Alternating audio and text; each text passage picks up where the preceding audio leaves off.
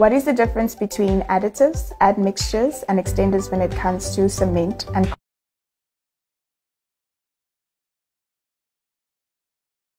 properties of the cement? An example of an additive is grinding aid, which also to improve the 28-day strength. Admixtures are mixed into fresh concrete to enhance the properties of the concrete, and these are usually in liquid form. Examples of admixtures are water reducers and plasticizers, and these are normally mixed into your concrete to reduce the amount of water that you will need to use in order to obtain your desired characteristics of the concrete. Extenders are materials that are added to either improve the cement or concrete properties, and these are usually dry additions.